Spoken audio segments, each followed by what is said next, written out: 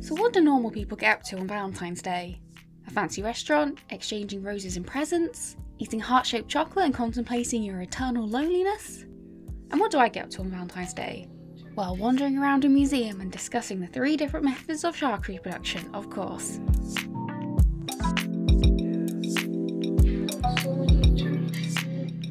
This Valentine's Day, the Natural History Museum opened its galleries for 2 evenings of romance featuring animal courtship, copulation and everything in between. Have you ever shown someone how much you like them by choreographing an elaborate routine or by moulding your entire head? I can't say I have, but I've definitely been inspired by some of the fossils and creatures that the experts had on display. After a 1-year break, Valentine's at the museum was back for a second time.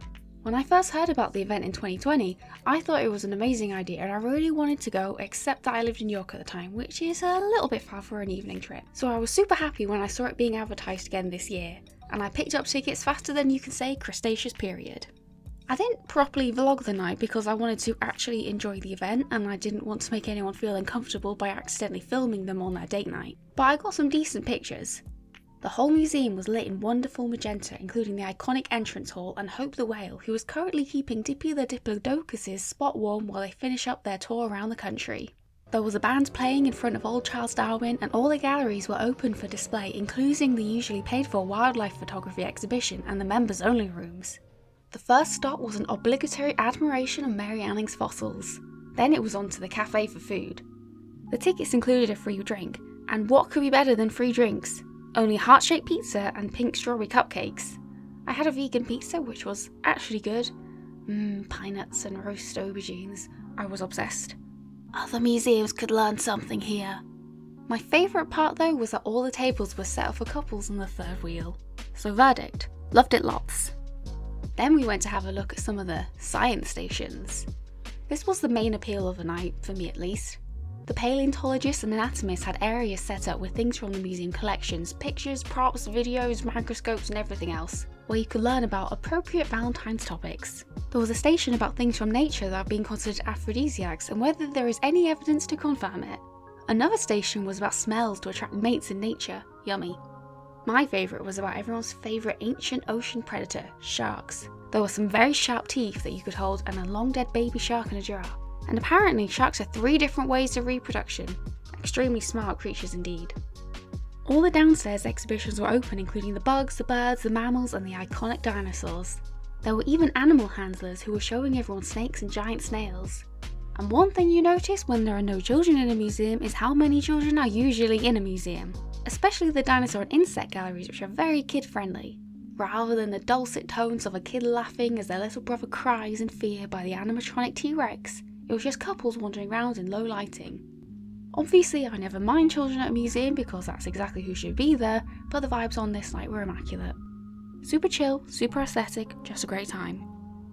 In the Natural History Museum, there is always something unexpected to realise you're obsessed with, and this night was no different. While I spotted an old label on the back of an object, the museum gained a new rock fan. Unfortunately, the big rock room was closed for the night, so that means we'll just have to return for another visit. Why is the Minerals Gallery so interesting? It's literally just a room full of rocks in 19th century cabinets with very little interpretation or explanation panels. And yet everyone I visit the museum with ends up loving it the best. Maybe it's our innate attraction to shiny things. And now to the part that sparked this video, the LGBTQ+ Natural History Trail. Who doesn't love a museum trail? Normalise adults doing the museum trail. The prize for guessing all the answers right was a lucky draw into a lottery to win a year's membership to the museum, so the stakes were high. And I can proudly say I met the challenge and handed in a sheet of correct answers, even if we did wander up and down trying to find the last one.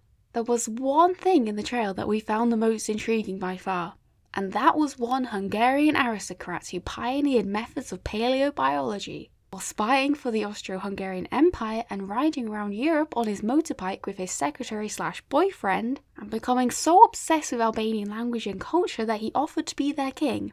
You know those people from history whose life stories just keep giving? Well, this is one of them. Okay, where to start with this guy? This is the Natural History Museum after all, so let's begin with his contributions to paleontology. Franz Nopcsa was born in 1877 in Transylvania, and he gained his PhD in geology in 1903 from the University of Vienna. His PhD focused on geologically mapping the area around his family estate. As children, his little sister had found some dinosaur bones on the estate, and he set to work puzzling out what his vast ancestral lands could tell us about our giant predecessors.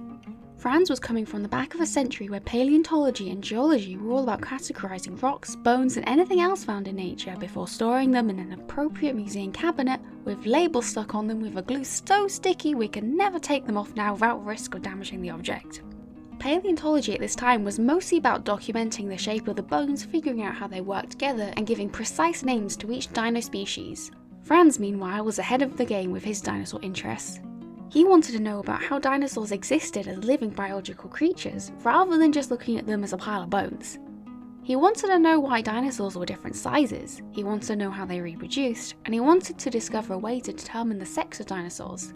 These are the kind of questions scientists might ask today, but back then in the 19th century, this approach was novel and unheard of. This is why Franz Nopcsa is considered a pioneer of paleobiology. One of his achievements was his theory of dinosaur insular dwarfism. He noticed that some dinosaur bones were smaller than expected. He deduced this might be because of a lack of food made some dinosaurs smaller to save energy. This theory is also known today as the island rule, and it is widely accepted by scientists. So well done, Franz. Another of Franz's interests was about how to determine the sex of dinosaurs. He thought he had discovered a phallic-looking bone, but unfortunately he was wrong. Now it is considered nearly impossible to sex dinosaurs unless they are found with eggs inside of them. But 10 out of 10 for the effort. Now, all of this would be impressive enough, but Franz was also out there living the early 20th century life. In 1906, he met Bajazid Doda and hired him as his secretary. They moved in with each other and spent all their lives together, getting up to all kinds of adventures. In 1907, they went on an exhibition to the little-visited Albanian mountains, where they were kidnapped by famous bandit Mustafa Alita, who demanded 10,000 Turkish pounds for Franz's release, and then a whole complicated saga ensued. Franz thought they should just shoot Mustafa to put an end to this nonsense, but realised that was probably a little bit extreme. Doda said that, instead of demanding money, Mustafa could send out Franz as a spy in Prizren since he was already in native dress. Apparently, everything went well in Prizren, but while all of this was happening, Doda's dad had turned up to the rescue with 10 armed retainers, and the bear had to dissuade him from shooting Mustafa. Now, the first year of any relationship can be quite eventful, but this is on a whole different level. Franz and Doda's adventures didn't stop there. During the Balkans War and the First World War, Franz spied for Austro-Hungary, including as an undercover shepherd in Transylvania. He was in charge of Albanian war volunteers, and he was the first person to carry out an aircraft hijacking to flee the short-lived Hungarian Soviet Republic in 1919. But then the First World War stripped Franz of his family's ancestral wealth, so he had to get a real job. He went to work as head of the Hungarian Geological Institute in 1925, but he didn't like the office job lifestyle too much. So instead, Franz and Doda went on a motorbike trip all around Europe to study fossils together. Someone please write a historical fiction novel about two motorcycling, fossil hunting lovers roving around Europe. In Franz's memoir entry about meeting Doda, he said, "He has been the only person who has truly loved me and in whom I have had full confidence." Franz found a turtle fossil and decided to name it after Doda. It roughly translates as the beautiful box of Bajazid, because the fossil shape reminded him of Doda's. How romantic. So Franz Nopcsa has already made big contributions to geology, paleobiology and to queer history. But he didn't stop there. Oh no. He was also obsessed with Albanian culture and became the early 20th century's leading expert on everything Albania. He learned all the languages and dialects in Albania and was always wearing the traditional dress. After the Balkans War, Albania needed a new king, and Franz offered himself for the role as expert in all things Albania. That he was kind of broke was no matter for Franz because he had an excellent plan ready. He would marry an eager American heiress who wanted to be a European royal, and he would take her money to fund his reign. Easy. For reasons unknown, this plan was rejected and someone else was chosen to be king of Albania instead.